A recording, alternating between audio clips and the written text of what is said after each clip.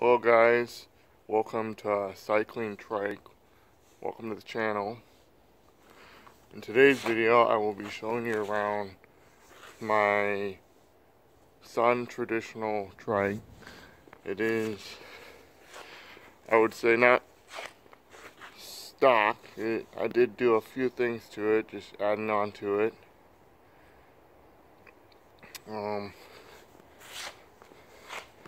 And before we get to that, I'd like to say I am doing the Cycling Weekly 5,000 mile in 1 year challenge on this bike, and this is the only bike I'll be doing it on. So far this year I've done probably 252 miles so far this year. I mean it's not the required 420. I think it's good enough for how cold it is outside for January. Let's get to the bike. First off, in the front, you got a phone holder. It's holding my phone. Got a light right here. It is mounted upside down, which is not that big deal. It's still this light. Got a speedometer right there. It is in sleep mode right now. It is a wireless one. The other part of it's right there. Also do have a horn and a mirror so I can see who's coming behind me. Also I do have a water bottle holder right there. About the only spot I could find to put one that won't interfere with pedaling. I do have a charging cable right there that goes down the cable all the way into that bag right there, which is the battery, which I'll show you later. I have an upgraded seat. It's a bit more comfortable than the one that comes on this bike. There's a basket to haul stuff. I have a lock and then more water and a pump just in case something happens. A trailer hitch that I tow a wagon with, and a light right down right there. It does work. That's what it looks like.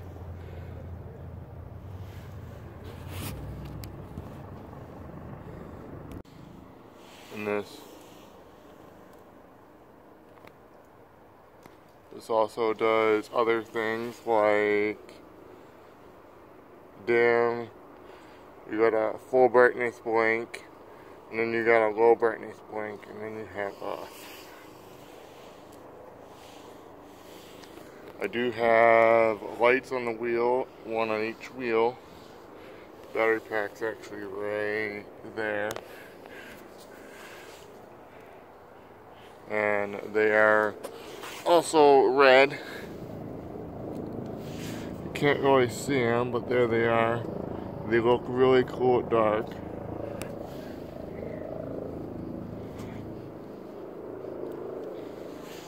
They also do blank.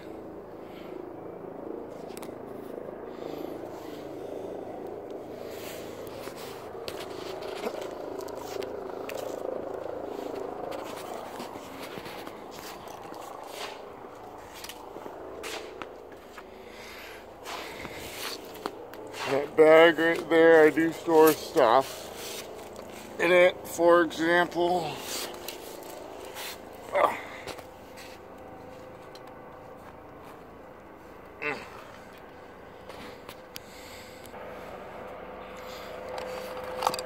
got tire lever. I do have another one in here.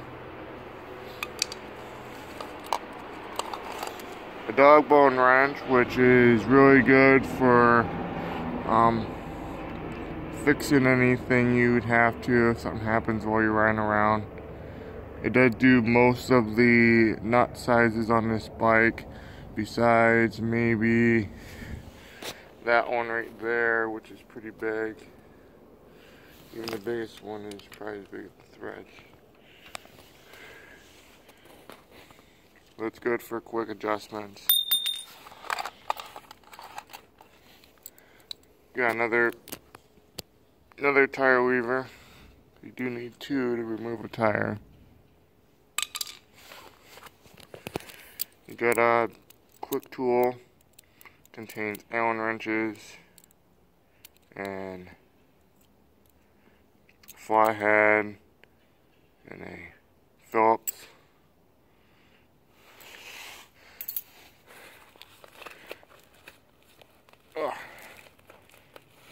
You have the battery pack I was talking about that charges my phone while riding.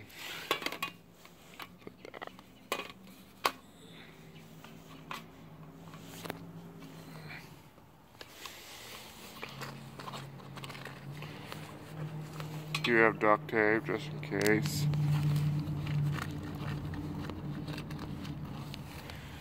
A tire patch kit to patch any tubes if I need to, if I get a puncture. And I have a spare tire tube in here too, so I can quickly change the tire tube instead of patching it. But if I puncture another tire after that one, I'd have to patch it. These pedals right here are upgraded too. They're the full metal grips right here. This bike only has a front fender, doesn't have any rear fenders.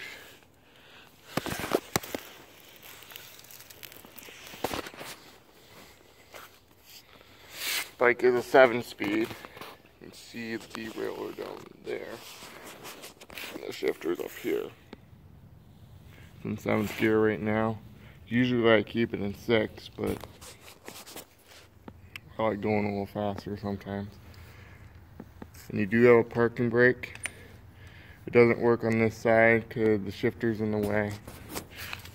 But it does work on this side, which it is set, and then to undo it, you go like that, and the bike's able to move.